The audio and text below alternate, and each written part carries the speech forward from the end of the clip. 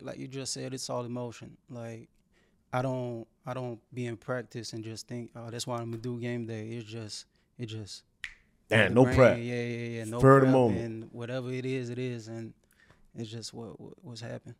I love it. I love it. So, what's your favorite one? Was your My favorite favorite post get one, big play celebration? my favorite one was definitely against BC.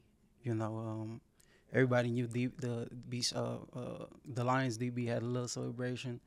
So just doing the replica was fun. It's all fun and game at the end of the day, and it's all trash talk. So why not have fun with it?